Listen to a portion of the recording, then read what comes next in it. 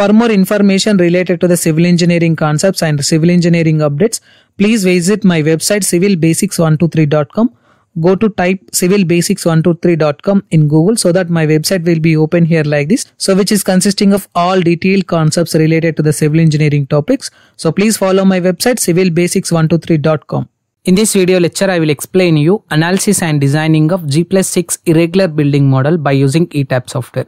So I was already done my modeling process for the respected irregular building structure. Initially, I will show you that respected model in ETABS software. Then after that, I will explain you how to analyze that respected structure and how to design that irregular building by using ETABS software. Okay.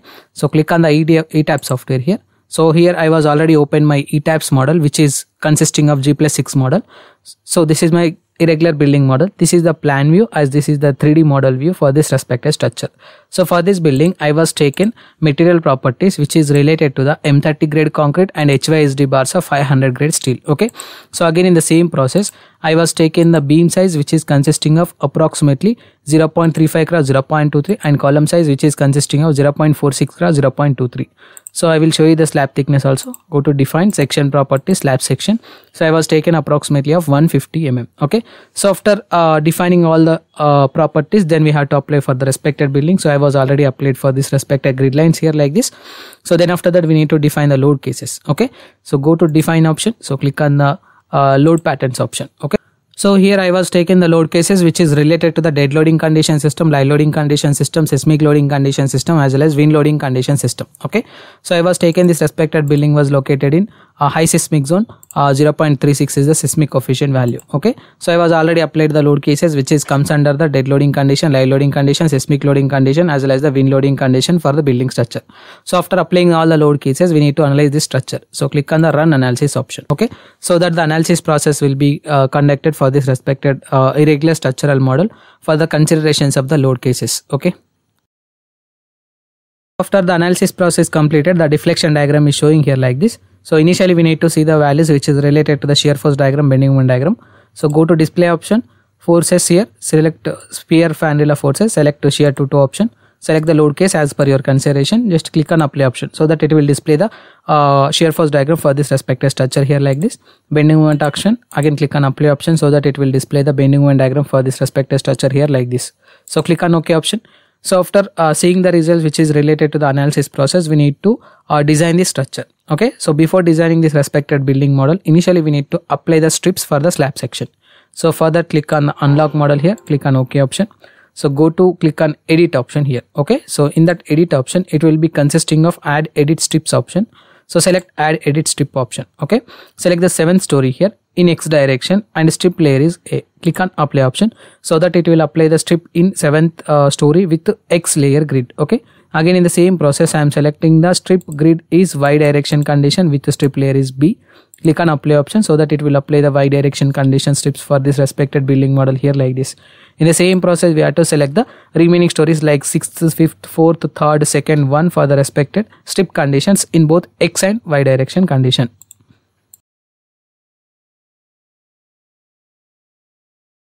So after applying the strips, we need to click on OK option here. So now we have to analyze this respective structure as per the considerations of the strips. Go to analyze option again, set load cases to run option again, click on run now option. So now we can see this is the deflection diagram after applying the strip condition system. Okay. Now we have to design this respected building structure. So for that, go to click on the design option here, select the concrete frame design, select the view revised preferences option, select IS 456 code, click on OK option. So then after that, we have to click on the design again, select the concrete frame design, click on start design check. Okay. So that it will start design check for the respected column sections, beam section for this respected irregular model of G+6 building.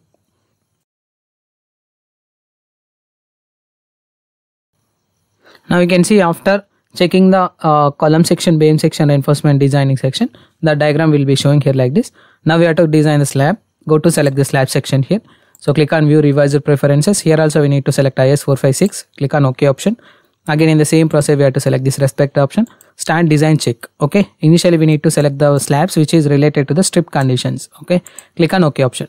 So that it will start designing check your respective strips condition in both X direction condition system as well as in both Y direction condition system under applying the load cases. Okay. So after applying all the strip condition system for the analysis process, the diagram is showing here like this for this respective structure. So initially we need to save this model, Control S option. So then after that we need to open the CSI detailing software. So for that we have to close this respected ETABS software. Now we have to open the CSI detailing version 2018 section. So here I am opening my CSI 18 version software. So this is the extension for the ETABS 18 version software. Now we can see the CSI detailing version software is open here like this. So firstly we have to click on the file option, click on new model option. So initially we need to select the file. So here I am selecting my desktop, which is related to your respected model of irregular FFF. Just I am selecting irregular EDB, click on open option. Okay, so that it will open the respected model initially in ETABS software. Then after that it will directly import the model to CSI detailing option. Okay, now we can see initially the model is opening in my ETABS software. So then after that it will be imported to CSI detailing version. So now we can see it was importing the grid sections, story sections, joint sections. Again it was importing the frame sections, which is comes under the column sections as well as the beam section for the G+6 irregular building model. Then after that it will import the shell section for the G+6 building model. So after importing process completed, the CSI detailing version will be open here like this.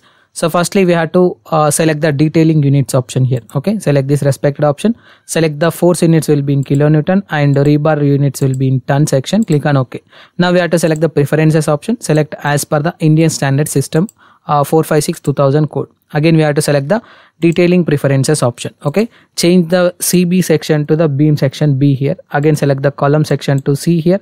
Again in the same process change the wall section to W here. Click on OK option. Again I am selecting concrete preferences option. You can keep the values same as per the default here. Select the rebars rules option. Okay, you can assume the values for the respected minimum spacing option or maximum spacing option. So here I am taking minimum spacing will be consisting of approximately 150 mm, maximum will be of 450. Okay, again in the same process we have to enter the values which is related to the beam sections also. Okay, so here I am taking the minimum value will be of approximately of 150 section. Again 150 section for this respected model. Again I am taking 150 section for this. Again I am taking 450 for the respected section here like this.